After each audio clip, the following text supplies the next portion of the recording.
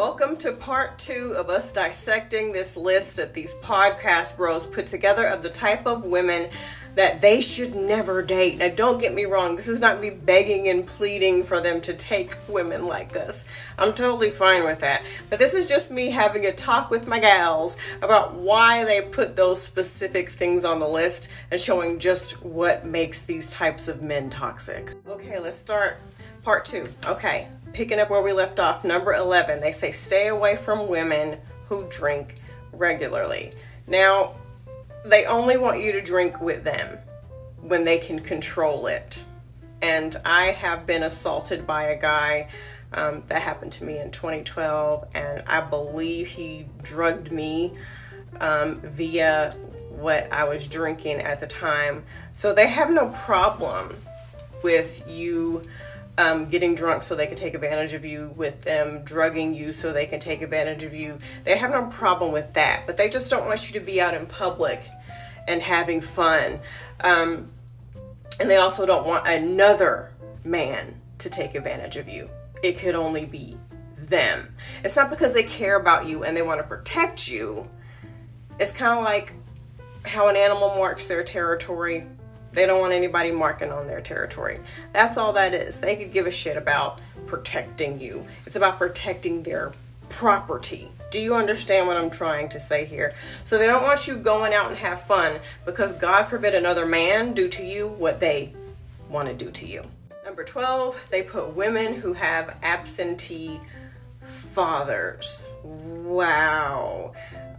Very interesting. The cool thing about most women is that we can go through a lot of shit in our childhood, and somehow in our lives we reach a point where we make a decision to make better decisions and to be better people and to better ourselves and to do better and to work with what we have to improve our lives, and we can turn shit into a diamond, literally. But they don't want to date women with an absentee father because it will remind them of the type of people that they are with their kids. People who evade their responsibilities and don't take care of their business and aren't shit to the people in their lives closest to them. It's just, again, projection. And they know that if you have that kind of wound to where you don't have your dad in your life, you're going to depend on them, and they don't want the responsibility of being anybody's emotional support. They don't want you to depend on them because they know that they are unreliable dicks. They know that they're going to desert you the same way your father may have if this is the type of situation that you were in. The next thing they put on the list is women who live on their own, which is weird because they normally seek out women who live on their own so they can have a place to stay. So make that make sense. Another reason these men don't want to date or say they don't want to date women who live on their own is because it reminds them of their failure and the fact that you got your own place, but I'm still sleeping on a busted air mattress at my cousin's house. Your success as a woman reminds them of their failure. And that's why you get these men telling women that their job titles ain't shit and their degrees ain't shit, and if they make a lot of money, it ain't shit. The next thing they put on the list of women not to date is women who are on dating apps. Again, this is another projection because they'll be in a relationship with you and then be on dating apps looking for women. So they don't want you to do to them what they will do to you. Does that make sense? Because these guys meet women on dating apps all the time, but they know how they use them. They just don't want you to use them the same way.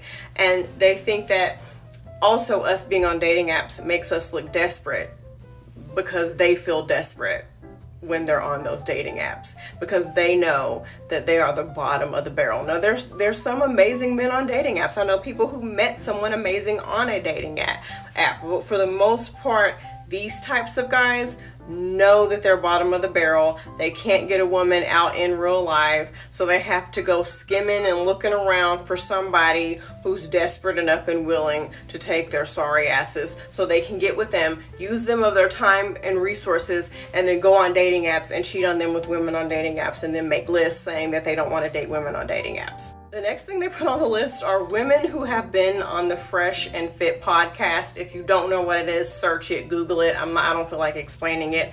But they don't want any woman with a brain. They don't want a woman who can combat their ridiculousness with actual facts and truth.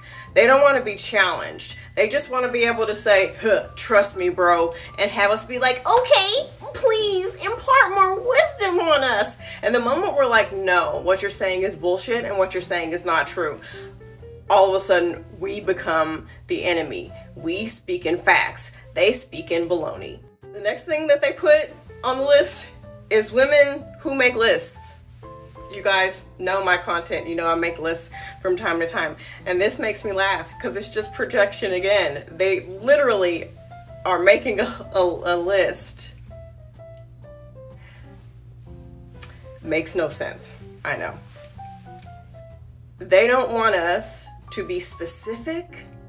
They don't want us to list their red flags and their bullshit. They want us to just be blind and not talk about this stuff and not share it with other people. But it's okay for them to make lists tearing us down with stuff that's ridiculous, stuff that's not based in fact, stuff that makes absolutely zero sense. They can make a list about that brouhaha bullshit, but we can't make lists that are based in fact, that are based in statistics, that are based in us wanting to be loved and respected, and for us to want to be happy with someone. Number 18, they put women who have been engaged before because they want to be the first one to roll over in bed and say, here, I got you a ring. They want to be the one to have you beg for them to propose to you after having been with them for 10 years with 2 kids. They want to be the lame person that gets some woman who's not hip to the things that you and I know that will buy her own engagement ring. They don't want you to have ever had someone put love and care into a proposal so that you will be more willing to settle for their half-assness. Number 19 on the list, they put divorcees. But again, for every divorced woman, there is a divorced man. So are we not supposed to date men who are divorced? Also, because of the fact that statistically women file for divorces the most, and we come out of those divorces much wiser and smarter than we were when we got in the marriage to begin with. They don't want that wisdom. They don't want us smart. They want us dumb. They want us naive. They want us gullible. Number 20, they said don't date any black women. Now, I don't want any man who believes that in the first place. Now, for the preferences, for the women who are bragging about the fact that their boyfriends and their husbands are with them because they don't like black women, how does it feel to know that your partner is only with you because of your skin color? Not your mind, not your heart, not your sense of humor, nothing, just your skin color. Also, these types of men who are shitty to black women are just shitty men.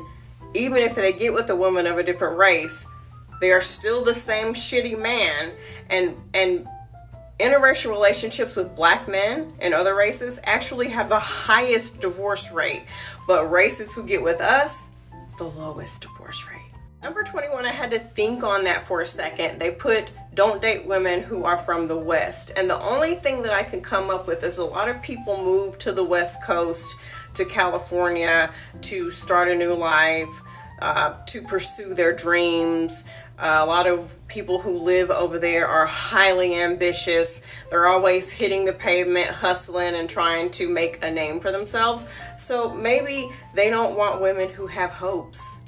They don't want women who have dreams and who are ambitious and who are trying to aspire to be better and to do better in their lives. They want women who will give up all that and sacrifice their whole identity just to focus on them and making their dreams come true. And some of these men don't even have dreams that they're working towards. So they just want you to sit up in a hot house and stare and worship them all day. Anyway, I hope you enjoyed the breakdown of the things that these idiots put on these lists about us.